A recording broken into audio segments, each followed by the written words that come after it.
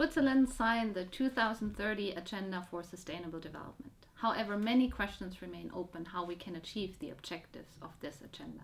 For example, how can we fight energy poverty with 1 billion people worldwide without access to energy, while at the same time reduce CO2 emissions from energy access? Scientific research is needed to address those questions. Why do we need global partnerships for research? First, all those challenges, they don't know disciplines and they also don't know national boundaries. So research that wants to successfully address all those questions and find answers can also not be constrained by national boundaries.